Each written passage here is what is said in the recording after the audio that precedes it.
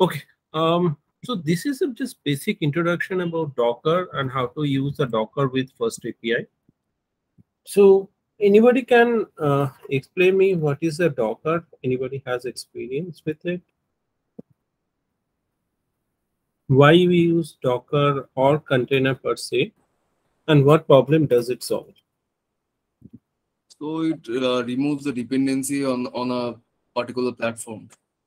Like our software might run like it should not be dependent on the platform itself. Like some software runs on like Windows and some runs on Linux, so it removes the such dependencies. Okay. So basically, what we can do in current days, right? We basically use containers, right? What is container? It's similar to a virtual environment, but there is like a VM box, but there is like a distinction between a VM box and a container. So it create an abstraction over your operating systems and the application dependency, your OS kernel, and on the hardware. Okay. So it's like a single unit of deployment that you can deploy. And also it's what problem does it solve? So it solves a problem like we generally have issues, right, with the environment related, right? In it works on a my machine is not what the case is. So basically the same container what you build or what you create in your developer box can be moved or progress through the dev, QA, staging, etc. Okay. So container can be moved across and they will give a consistency in terms of the operating system or minimal version of the operating system that will need to run on. And obviously, like these containers need to be executed on a physical hardware. So that hardware we define separate. Okay. Now, where these containers are do reside? So every container need to be residing either on the public repository or private repositories, right? So what the repository, container repository is about? Container repository about is storing the container images, and from that particular image, it creates a container instance. So most of our in our system, right, we are using Windows, correct? So here, if we need to run our container in which is mostly in a Linux boxes, so what we have to do, we have to create a virtualization enable. So in our system, there is what we have is we have Linux for Windows subsystem or WLS that has been installed, and also on top of that we have the Docker binaries and the corresponding command are available. Okay. So here in generally we use with a desktop client that is Docker Rancher. Here it integrated with WSL, which provides the Linux distribution for Windows. And then there are like different build processes that you do. It creates a images that are there to be created out of the build process for the container. Now, what are the public container? We most probably know that public containers are the Docker Hub is a public container. And in case of a AWS, there is the Docker EKS repository or the ECS repository that is available, where you can store just like your artifact or your code artifact. You have GitHub or Artifactory, you can store your Docker images build that you can store there. Okay. And then in our case, we're going to be looking into how we can develop an application. Okay. So what is the container consist of and how we can define that particular container? So here I have like 3 examples that we are currently working on. These are 3 different services in a monorepo. One is content intelligence image service, then content intelligence taxonomy service, the content intelligence text service. Each of these services are the FastAPI services. And there are 2 files under this that are related to Docker is the Docker file and Docker compose. Okay. So to build a container, what kind of information I need to provide? I need to provide information about, say, for example, I wanted to run a PostgreSQL server, right? Or maybe MySQL server. So what I need to provide? I need to provide a particular container which has the PostgreSQL binaries. It can have the any of the configuration, default configuration overrides that can be there.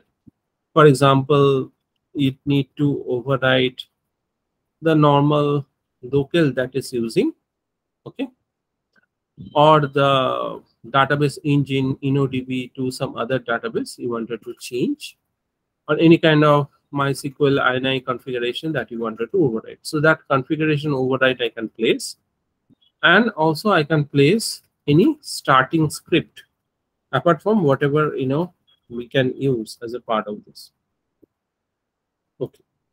Now, so container need to be run in its own isolated environment, and it need to be provided with all the packages or dependency it requires, right? And then we can use one command for running any container is the docker run.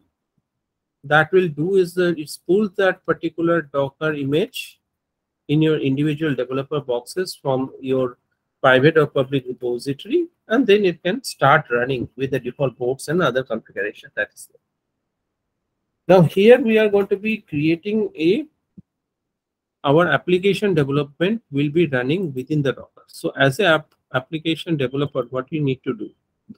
We need to provide our artifacts, that is our source code in case of Python source codes, any kind of configuration, or we wanted to also provide your dependency management requirement.txt, etc. that we can provide, and we can rebuild a particular with those configuration with the source code. We can build a container image, and then the container image goes to the operating team or the DevOps team, who then create the infrastructure, and on the top of the infrastructure they use either ECS for running those container in the cluster. So how you can define this, what are the dependencies or what are the container configuration will be there, etc. So now this developer and operating teams both can be work on the same container file, right? That is, in our case, as we are using Docker, it is known as a Docker file. And they can change different things like environment variable, etc. And every Docker image is basically consisting of a particular layers. So first you need to start with a default layer, okay? And on top of the default layer, what you have is Linux base layer. So in the Linux base layer, we basically choose Alpine or BusyBox, some kind of minimal Linux, distribution size, so that our Docker images are less in size and they can be easily used. Okay. So let's see our example. One is our text service. So in this text service, what we have is we have the Docker file. So in the Docker file, we have chosen a base image or the base layer. That is our Python 3.10.4 with a slim bullseye. So that is like a minimal distribution. There is also other minimal distributions like Alpine. Okay. After that, what we do is we create an application users. We are not going to be running this application under the root user. This is the one of the best practices you can follow. Here we have created a group and then we added the user to that group. Then we created a particular working directory under root/code, and then we set up some environment variable like this. What is this buffer? What is the environment it is, whether we are testing. So that can you easily configure in a env file. Okay. So when you're going to be running this particular Docker command, Docker run this particular file, right? First we have to build this. Okay. When you're going to build, it will create an image, and from that particular image, you create an instance of a container. Okay. Now, here we are using, next will be is our, this is our current location. So in our current location, we have a requirements which having like a different requirement that will be requiring in running our application. So we're going to copy the requirement TX from our physical location. This is the left hand side is a physical location.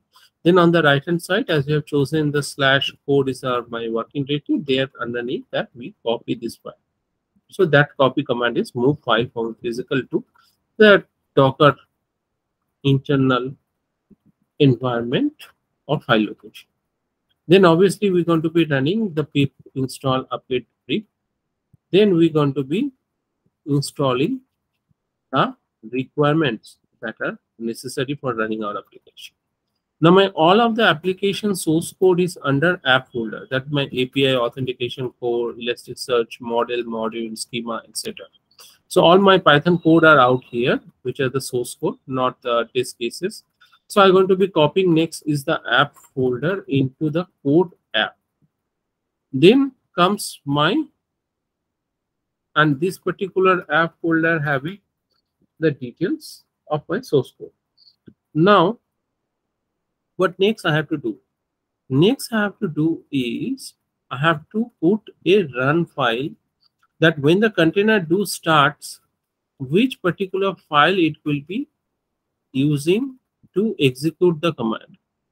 So for executing command, we have created a run.sh. So run.sh is setting a few default value, like the app module is saying that it is by default app, under app folder there is a main and there is like a app method that will be executed first.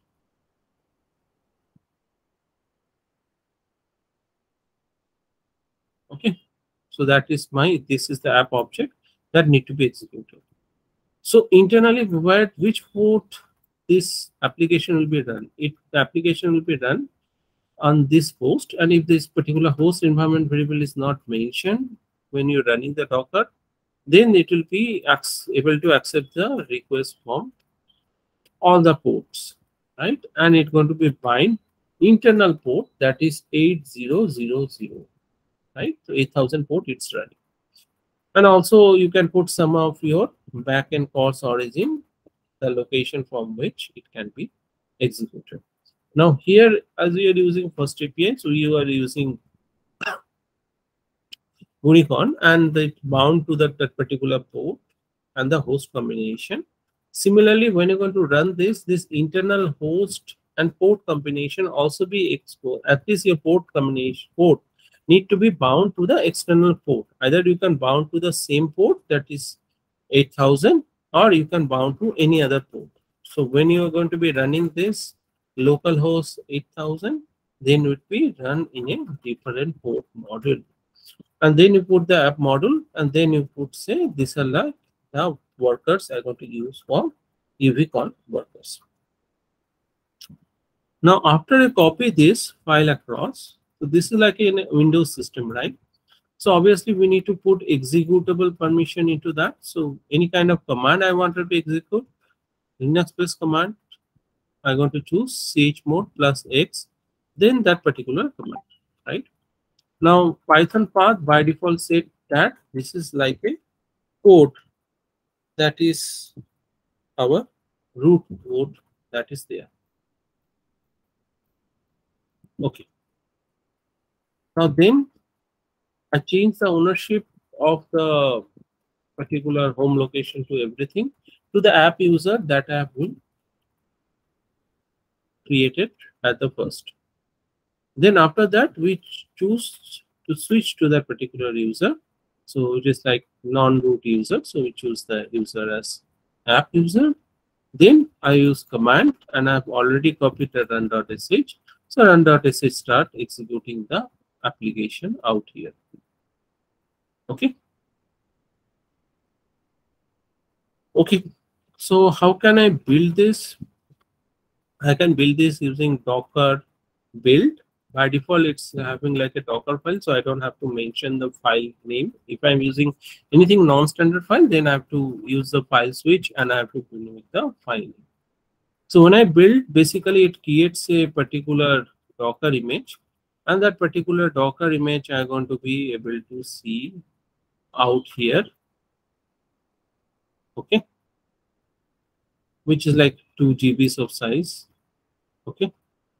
Then the other things are there. So here also our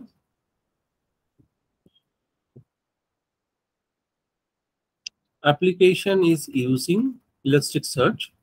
So that particular Elasticsearch dashboard as well as Elasticsearch index, I can run in separate Docker images that are going to be imported out or pull out, right? But that will be easily done, and there is like a dependency on this. So before my application start, my application need to be dependent on the Elastic servers to be up, right? So in that case, what happen is I can use another file that is there, that is known as a Docker Compose. So what is the Docker Compose does? It basically allows you to build the particular multiple images, either that you have built or that is like a public image that you can build, and then with that you can create dependencies between them. You can choose how the network layer will be. You can also map volumes. So for example, I'm using MongoDB or Elasticsearch. So what happen is they're going to be having to need to store the data of their indexes or their collections, right? So here they're going to be storing the data internally into a specific folder within the Docker container.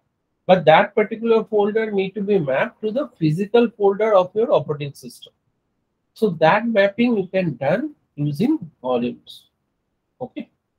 So let's see what is this Docker Compose file does. It allows you to compose or combine multiple Docker images, mention the dependencies, overriding the environment variable, port mapping, and many other things, right? So here, if you can see, this is our first image that the services version 3 we are using. The services, the name we have given for our text service is the content intelligence. Okay. Then how the service will be built? It will be using the Docker file. And where the Docker file is located, it is located into my context or the current working directory. Then you can give the container name. So when you run our Docker command, right, or run command, it basically takes up any arbitrary name for your instance, right? You can give it like your container or instance name specifically.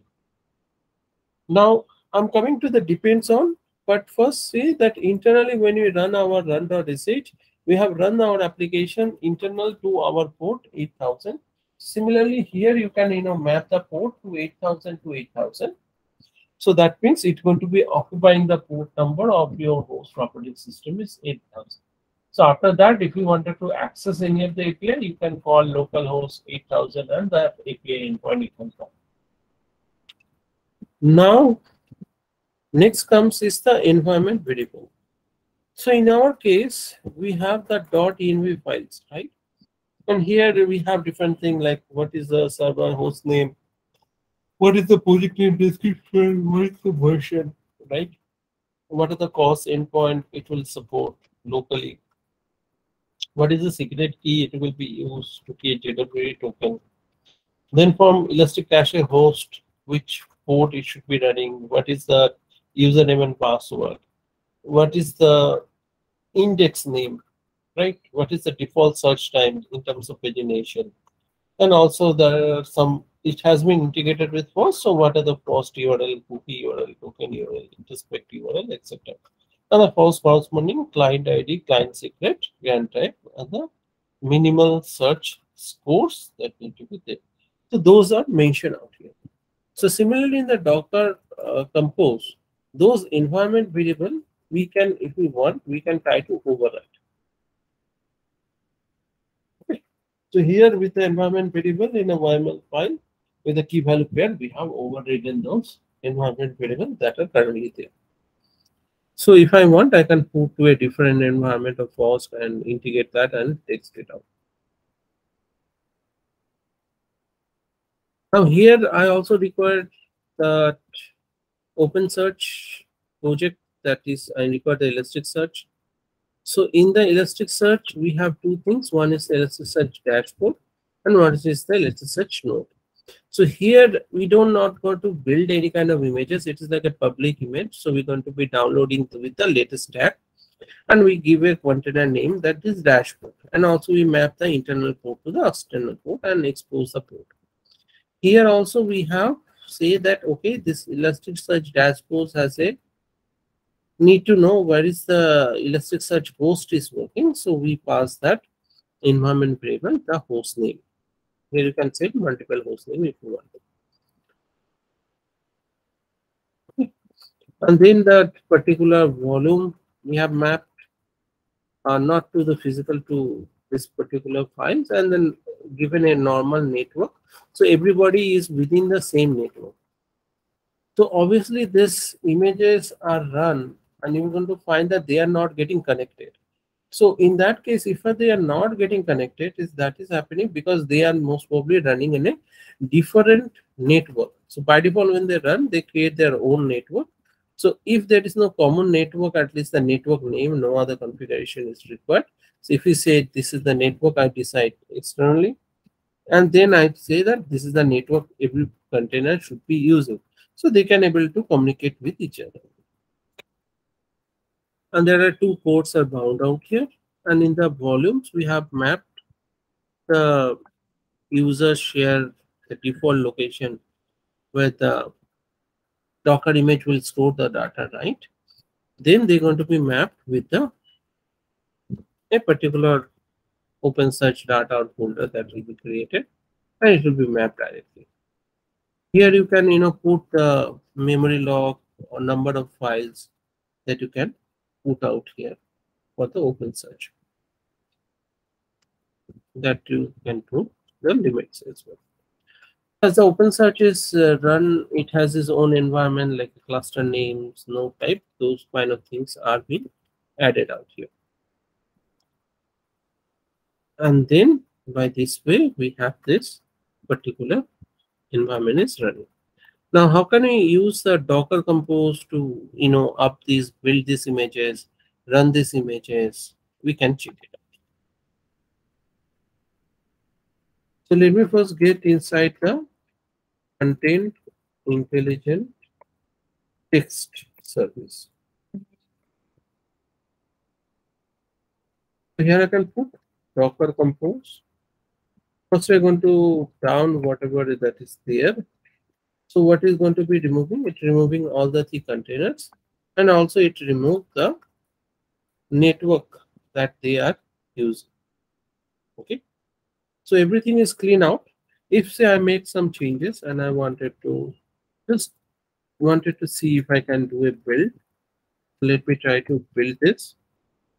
So that will create the first container image and it will execute all the command that is mentioned there. Okay, step by step.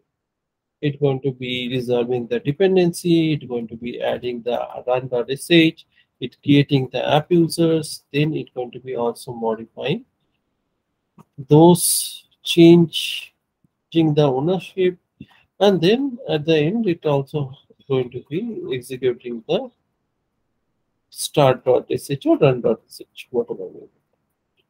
So this way you can build that particular image. When you build that particular image, you will see that into your Rancher dashboard, which is a desktop tool that you can use to run the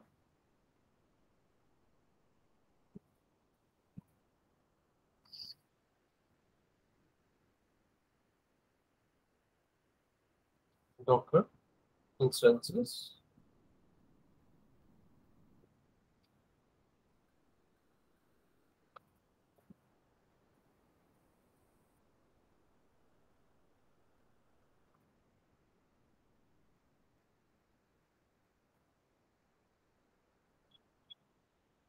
So Docker desktop and Rancher desktop are similar things, right?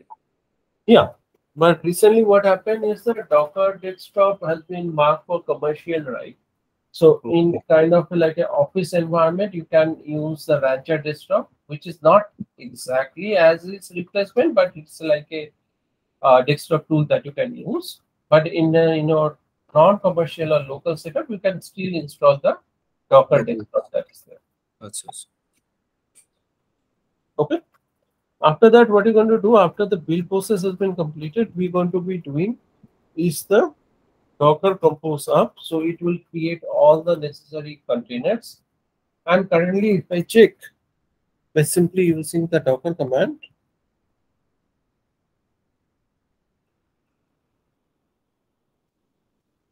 there is only this image is that currently running. That is the build image that is going on. Okay, that is currently building the image. And after that, when it runs, it's going to be stop executing. And when I'm going to do up, then what's going to happen that depending on the number of services, I'm going to see the three services has been up. One is the content intelligence, one service, one is OpenSearch Node, and another service is the OpenSearch dashboard. Then I can also use the normal URL with the port number. I can access those endpoint as well. So any other questions? Still we're waiting the dependencies to be downloaded. In the OpenSearch node, I see the two ports have been mapped. Can you just explain that one? Yeah. Yes, these two. Hmm. So one port is was 9200 is basically what is required where you connect and you execute your OpenSearch API commands, right? Either REST API command that is there. Another is for performance analysis, that is image, the nearest other. And when your dashboard is also connecting, right? This is your dashboard, right? So your dashboard is also pointing to the 9200. And from the dashboard, you can search, see the indexes whether there is some values are there or not. Okay. So now let this particular uh, build get complete. So we're going to be seeing that these builds are being updated out here, right? And also some unnamed these things are there. So these things like your OpenSearch and OpenSearch dashboard, they only going to be pulled only once, right? Even if you build it, right? As long as they are in the particular in your image. If they are not in your image you are building for the first time, they will also be get downloaded. Because here the Docker image they have mentioned that okay, this is the image you have to use.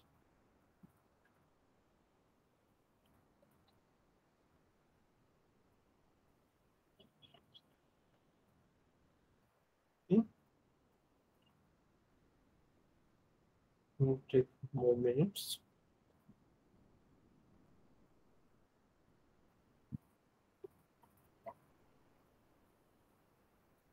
So any other question on how we can use our Docker in our tool? Any kind of Python container if we want to containerize? So regarding the image that we have used OpenSearch dashboard, Hmm. so I was like I wanted to know like will it again and again download the image or use it from cache if you don't make any change to the Docker file? No, unless we are choosing a different version, it will not going to do that. That's it. So it is actually pulled from the public repository. Okay. Okay. So once it is downloaded for the first time I run, so then it will use the cache or it will download again like It will use the cache okay. because here it is not downloaded. It's only build the current image Okay. of our application.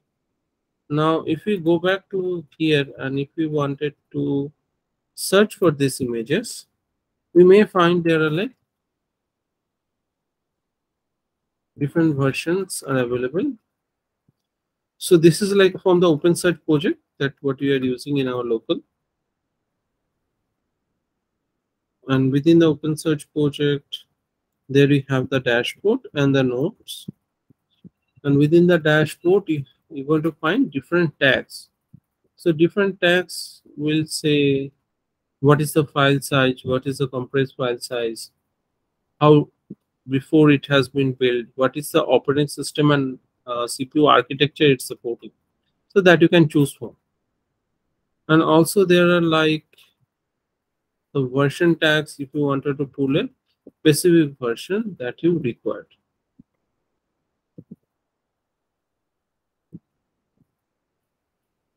Okay. So our current day is download complete.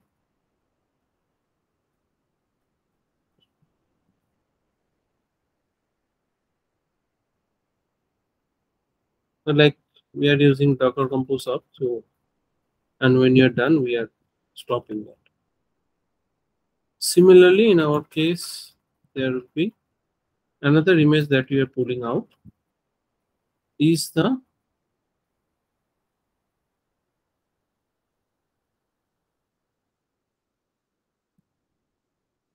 OpenSearch project, OpenSearch, and here we are choosing a particular version number.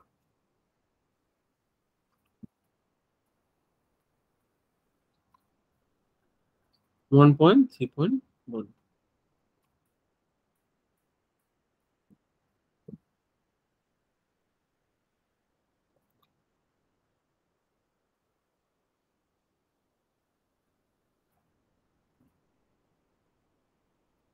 Here, if you can see, most probably there will be another tag that is being added out here.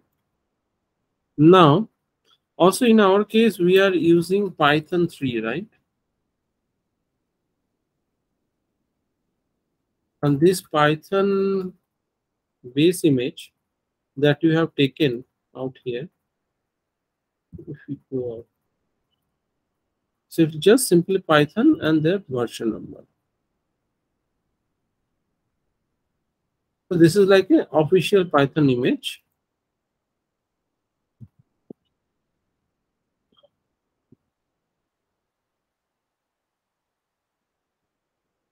And there are like different versions are available. Default version is something like in case of your Linux version is 340 MB. So your base version is 340. On top of that, it will have other things, right? Similarly, as we are using here both sides, it is like 340. That is, and also in case if you are wanted to use the master image, that is going to be having like 335.55. So depending on the different versions, also you have bullseye version and other 3.9, etc. You can also look for the 3.10. So your idea will be whatever you choose your base image, it should be smaller in numbers of size of MB. Okay. So any other questions on this?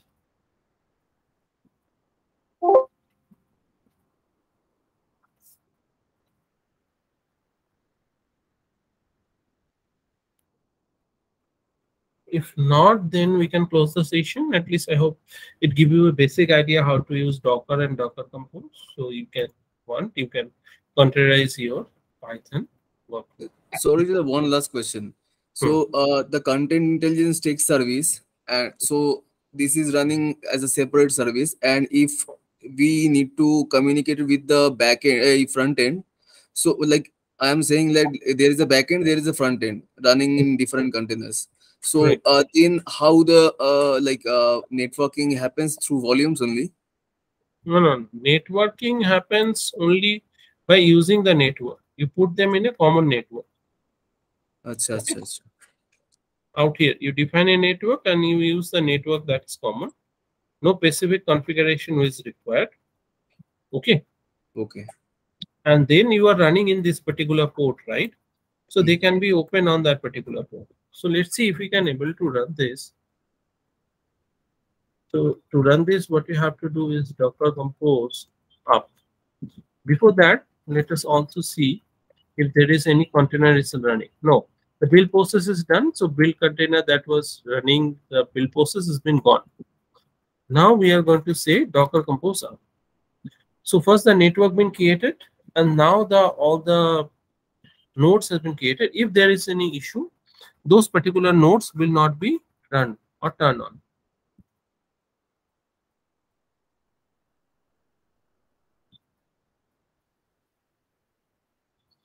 That is the OpenSearch node, and the OpenSearch dashboard will be up. And you can also see the logs that have been created during the container start time.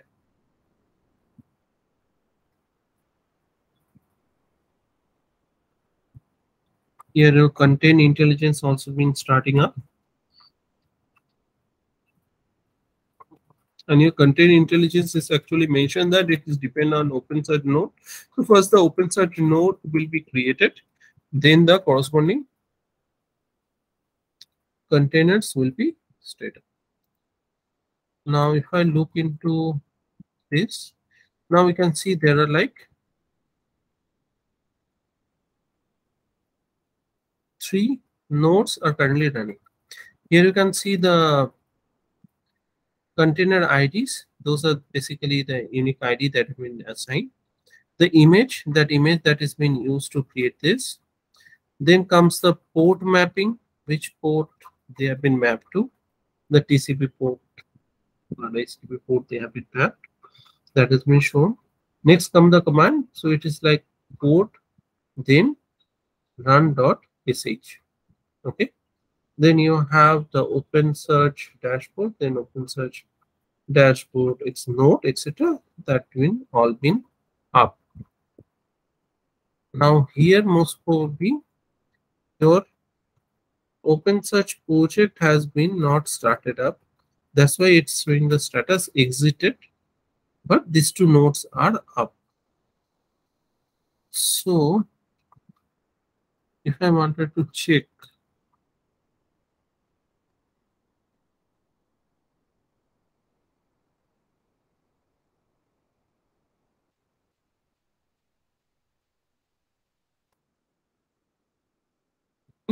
this is the Swagger endpoint being up out here. Okay, but I don't think that dashboard is most probably up. No, dashboard is not ready because the dependent container is not started.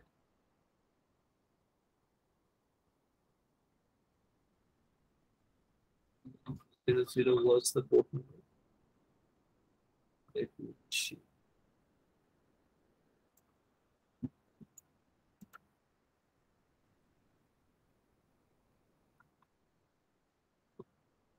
So there might maybe some problem. That's why it is not.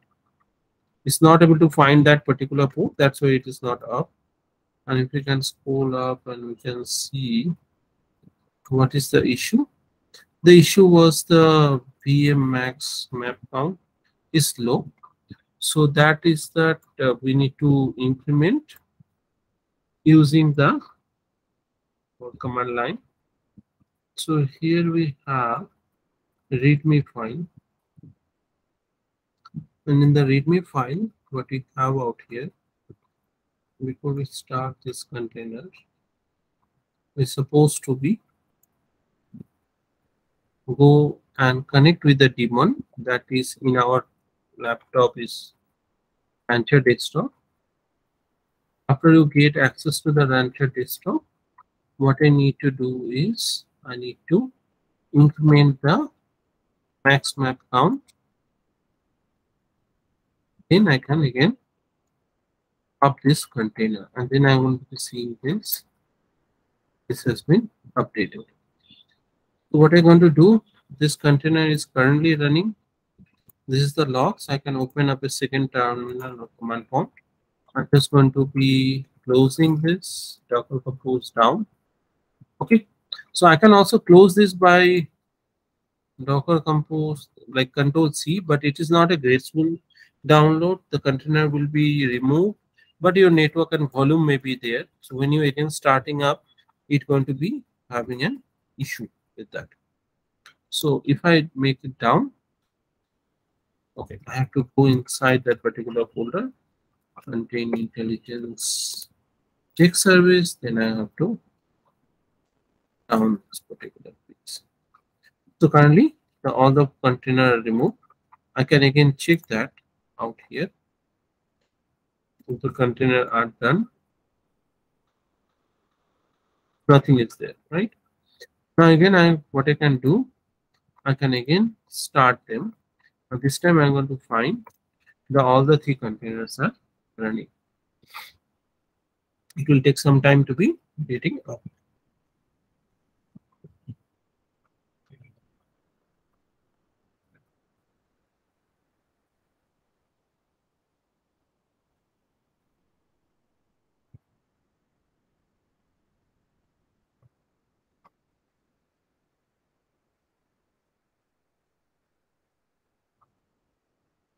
So first the dependent container will be start up, then your normal container will be up.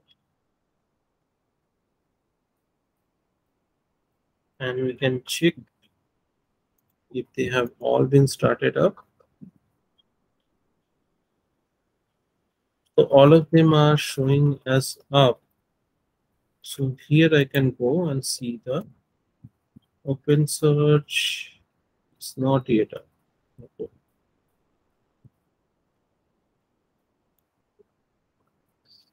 It has again failed. So showing it's up, but it has somehow failed.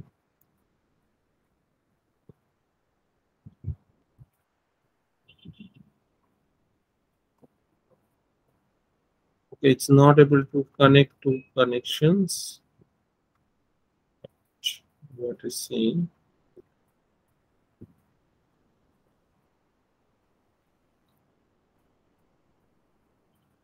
That's why it is not up. Neither this one is up. Now this is showing as up. Let's see. So here your database is up. Okay.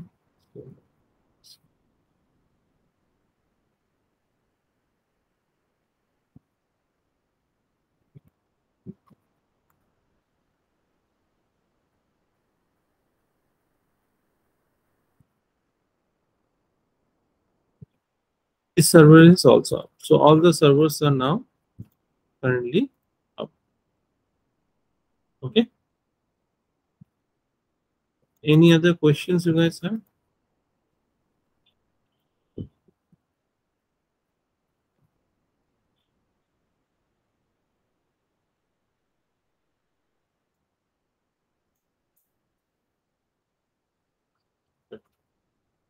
Here is also we have some data that is there. Okay, and this is in the content index. Okay. Any other questions you guys have, or we can close the session? Let me know.